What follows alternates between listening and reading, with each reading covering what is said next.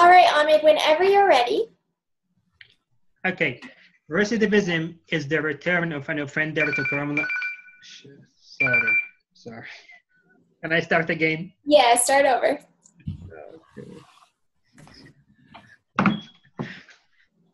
Okay. Again. Recidivism is the return of an offender to criminal behavior, or in other words, reoffending or committing the same crime after being released from prison. Discussing the cause for recidivism and how it's measured.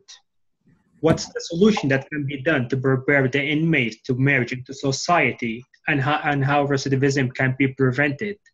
All of that be reviewed within 5 journals articles being written by expertise in the field, and it's been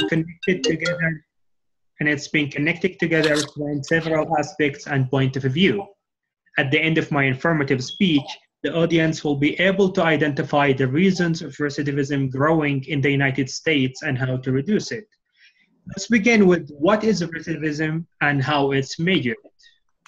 The return of an offender to criminal behavior by committing another crime or same crime, which is the level of felonies, is the recidivism term.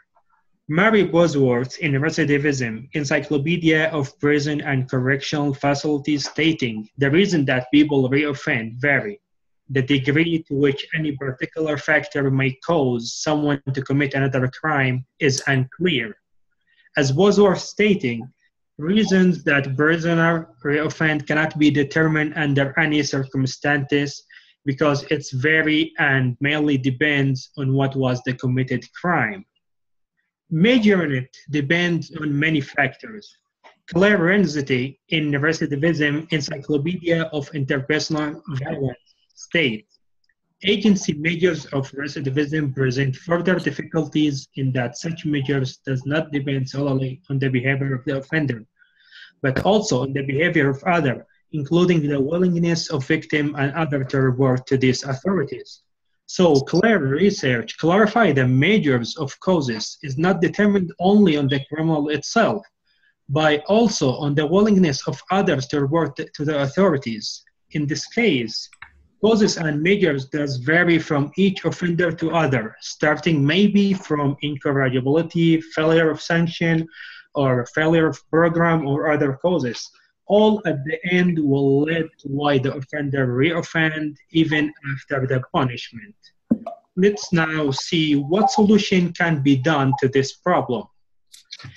Currently, there is a pre-release program, Mary Bosworth in pre-release programs Encyclopedia of Prisons and Correctional Facilities, stating the vast majority of inmates, 97%, will be released back into society, but few have the skills to survive legally.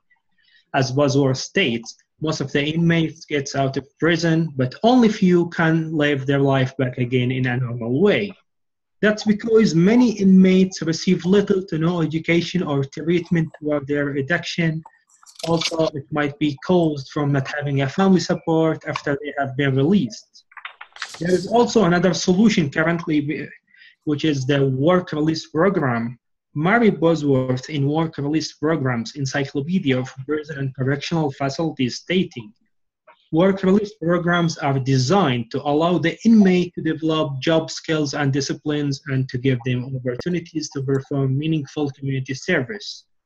As Bosworth states, the effectiveness of the work release programs are great due to the giving the opportunity to self and skills development by participating in the normal community.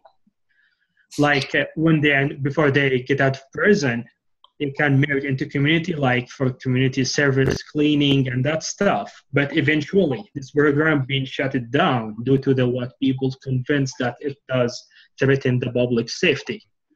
Let's now see how recidivism can be prevented. There is a 3 strikes law being established at the beginning of 1993, which is Donna Batin in 3 strikes laws, Gill Encyclopedia of American Law, stating concerns about the fairness and proportionality of the law have been raised when an offender is sent to prison for 25 years for shoplifting or some other minor property crime. Like as she states, for example, when someone commits shoplifting for 3 times, they're gonna be sent to prison for life. That's not fair, and it's fair because it's a crime, but eventually it's not fair. People do mistakes, so if someone shoplifts for 3 times, he doesn't deserve a life sentence. So this law is strict, and also it shows that it reduced the recidivism. Establishing educational program, making it mandatory. More education, less crime eventually. So let's now review the point that we have talked about today. We have discussed the 3 main topics about recidivism, what is it and how it's measured, prepare the prisoner to merge into society, and how it can be prevented. By now, my audience should be able to identify these factors and thinking of a better solution for this. Thank you.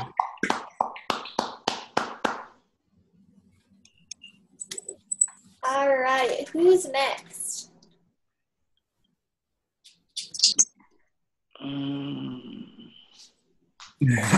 I'll go. Okay. All right. Unless you want to, it doesn't matter to me. Go ahead. Oh, okay. Have you ever met a rock star? I haven't either, but I have met a rock star in my field. And this past week, UW held or hosted a conference or an international conference for physical education. And here is where I met Peter Hasty, and he is one of the furthermost researchers in physical education and the sport education model. In one of his articles, he wrote, "Sport education has reached its goal of educating students to be players and to help them develop as competent, literate, and enthusiastic sports people." And that was in 1998. And in the past 18 years, this education model has gained a lot of popularity, but I'm sure many of us have yet to experience this type of thing. So today I'm going to give you a glimpse into the sport education model and its benefits. Let's begin with what sport education is. It can be implemented in a number of sports. We can do hockey, basketball, individual sports such as golf, and in my personal experience, we've done gymnastics. And it has a few key characteristics. These characteristics include seasons rather than units. So you would have a long season of basketball, which would maybe be half of your semester. It's longer than your original, traditional 3-week units of any given activity.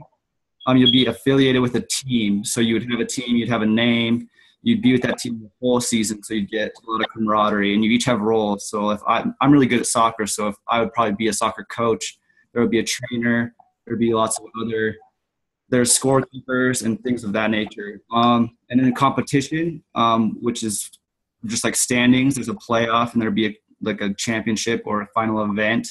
There's record keeping, so you would have a board which shows you where your team is and where you have gained points, whether that be from wins or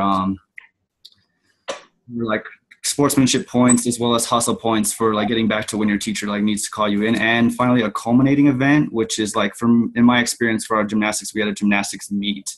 And so the whole building came in to watch us perform our sequence, and then they all voted on who was the best. These are vastly different than the traditional sport, education, so where you just have 3 weeks of basketball and you move on.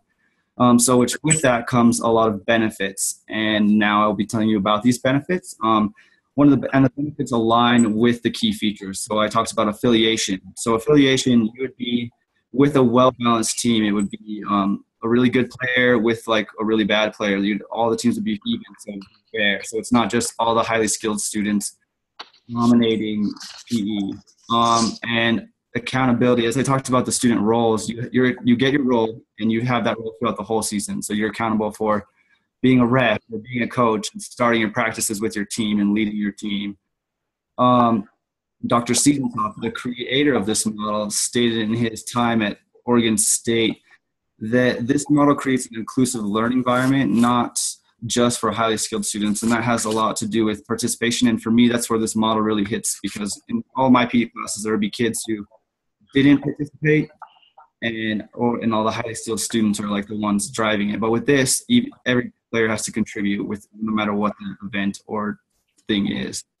Other benefits include it's student-centered. So if I'm the teacher, I won't be the only one telling you how to dribble a basketball. If someone's really good at basketball, they may have a better point of view to give to the lower skilled students than me as the teacher always telling you what to do. And another thing, as I mentioned, the seasons are longer. So therefore, like, you'll have more time to improve, not only at the skills, but also at like competency and knowing what you're doing. So now let's review the sport ed model and its benefits. Like I said, it can do many sports. You can go soccer, gymnastics, hockey, or cricket even. The key features are such as seasons, competition, and affiliation. And these benefits go along with those, participation, affiliation, and they're longer. We may not be able to change the experiences we had in PE, but with more knowledge about ways we can present physical education, we may be able to change future generations of experiences. And if we all compete, we all win. Good. Good job. Thank you. Okay, last but not least. My turn? Yes. Nice. Okay. Hello, everybody.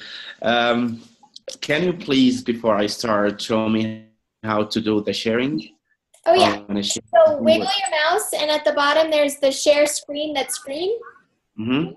So click that, and then we can see what's on your computer screen. Nice.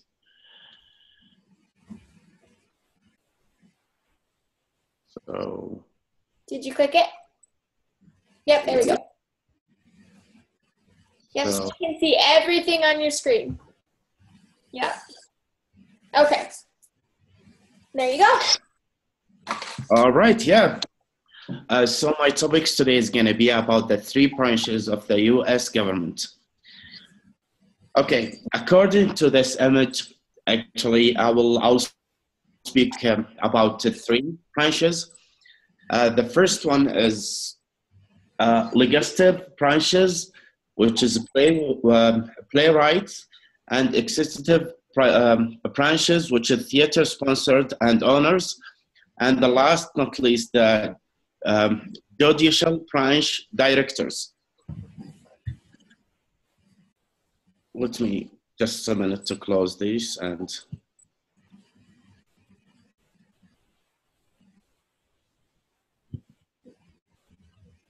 Okay.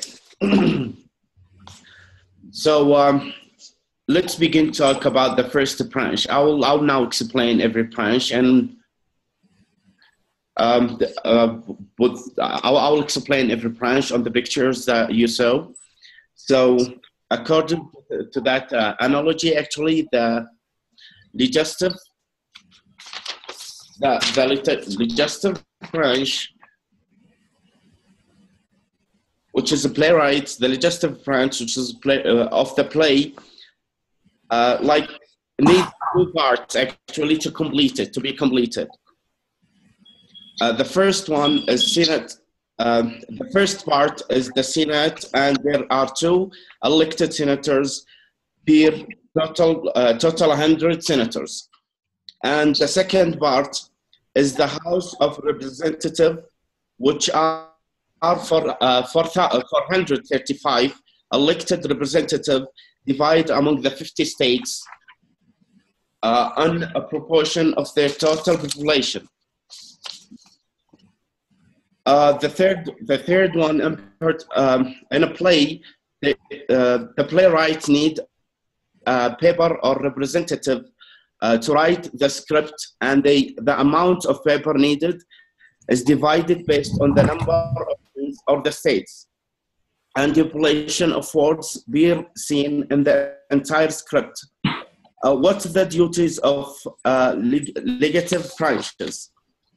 Have you ever wondered about all these laws that we have to follow?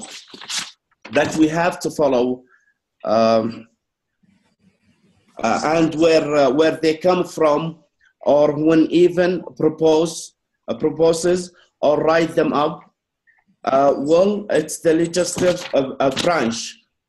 According to U.S. government, the duty of legislative branch is to enact legislation, confirm or reject presidential appointments, and declare where, in the simple term, the legislative branch makes or writes laws, sign off on wares and the presidential appointments.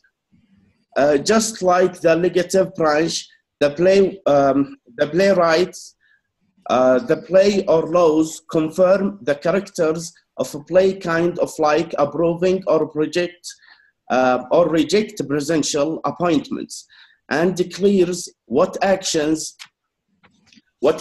happen in scenes, like declaring where. Second thing on the same analog, the executive branch.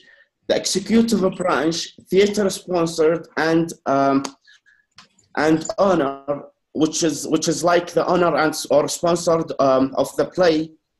The executive branch is composed of different parts. First one, the president, who is the head of the state and the leader, and the leader of the country, is like the owner, who is a big boss and the leader of it all. According to a tour of the three branches written by Rosa Nina, the president is responsible for signing, enforcing, and executing legislations or laws created by Congress, and he can also veto it. This just like if honor believe Scott is given to go ahead production, and if doesn't like it, he can't veto or shut it down. Second, a president also has people under him, an executive branch, which includes the vice president and the cabinet. Just like the owner has people that will advise him on whether play is good enough to be produced. The president also has his council in his form of a president and cabinet members who can advise him on decisions to be made about different policies or legislations. Now we have discussed two branches, actually, the first two branches of the government. Let's move to the third one and the final part of the government, which is judicial branch, like a director. So the judicial branch interprets the meaning of laws, applies laws in individual cases, and decided if laws violates and conclusions. So in a play, there can be director and multiply assistant director in the judicial branch. Other government, there is a Supreme Court, the director, and the Federal Court, the assistant directors. In Nina Rose magazine, the Supreme Court is the highest court where the justices are appointed by the president, just like the director appointed the owners, the president. The Supreme Court takes on the highest, most sensitive cases and may overrule the decisions of federal courts, just like the directors, and overrules the decisions of my assistant director. Third, the same and assist director may be charged overlook other parts of the play, like the characters of the dressing room and so on, in the same way of federal courts are responsible for the other smaller cases. Fourth one, and the last one, is according to Rose also, the cases that the federal courts aren't equipped to handle them gets pushed to the Supreme Court, just like the matters that the assistant director cannot handle gets passed on the director. Now, let's quickly review the three branches of government we have discussed. We have discussed the three branches of the government: the legislative, executive, and judicial branch in detail. We have also related it's a play for better visualizations, just in case all that detail was too much to take on. Let us now summarize in the simple terms. The legislative branch is Congress, and they make the laws. The executive branch is the president, vice president, and cabinet. And they carry out the law. Finally, the judicial branch is made up of the federal and Supreme Courts, and they interpret the law. So next time you go see a play or even a movie, just remember this put together full functions, just like the United States government, and hopefully that will judge your memory. Thank you.